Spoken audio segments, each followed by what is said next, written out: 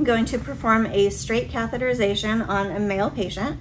I've already knocked on the door, introduced myself, washing my hands, providing for privacy. I'm going to identify my patient. Can you tell me your name and date of birth? And do you have any allergies? Now specifically to latex or iodine. All right, I am verifying that I have an order for the straight catheterization for this patient. Going to put my clean gloves on.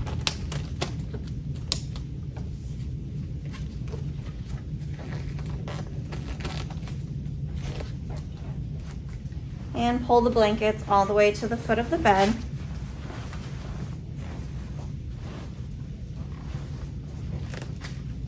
Telling my patient what I'm doing each step of the way. Going to expose my patient. And if they are soiled underneath them, I would go ahead and clean them up before setting up my sterile field. We'll just frog leg their legs out just a little bit so I have enough room in here. He looks clean, so I'll go ahead and take my clean gloves off. Wash my hands if I have access to hand sanitizer. And get my sterile field ready.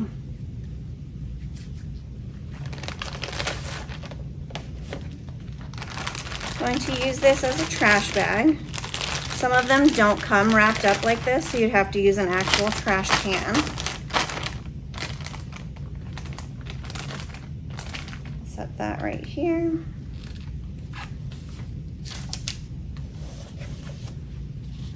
Opening away from me first, then to the sides. Making sure it doesn't come back.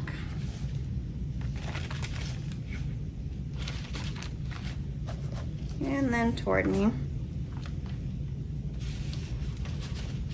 The outside 1 inch is not sterile, so that's what I can use to adjust it if I need to. I'm going to grab my drape.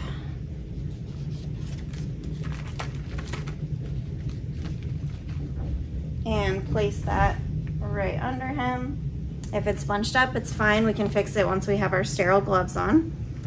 Take the sterile gloves out of here.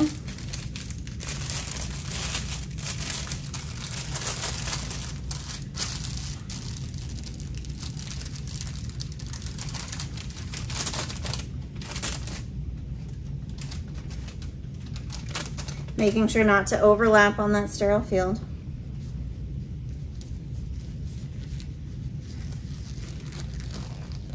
Stepping back and grabbing just the inside of that first cuff, and then we'll go under the cuff, flying that thumb away. Got my sterile gloves on. I can go ahead and straighten this out, touching the sterile part.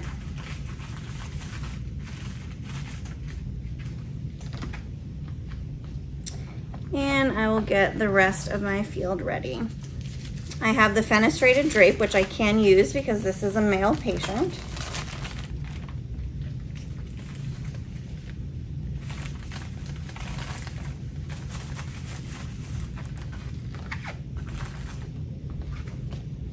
I do not need a sample, so I can leave that over here.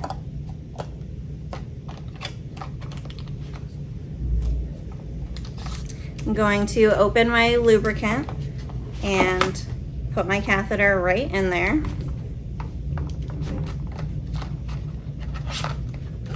And then I'll open my swabs,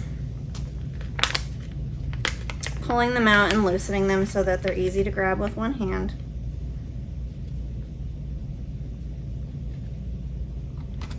And we are ready to move over to the bed.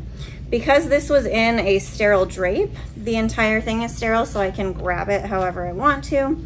If I had a catheter kit that just has the pull open top, you have to make sure that you're grabbing it just from the inside where it's sterile. I'm going to move this right here. I'll then grab the penis with my non-dominant hand, pulling back the foreskin, clean, starting in the center, going around and down, and throw that in the trash, making sure not to go over my sterile field, and center around and down again,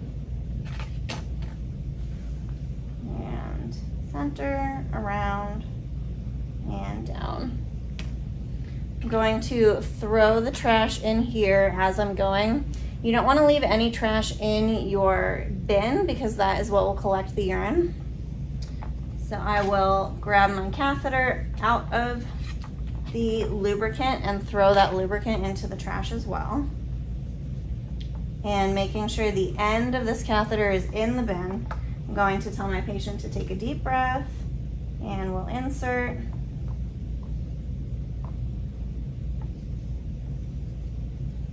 And just keep going until you see urine.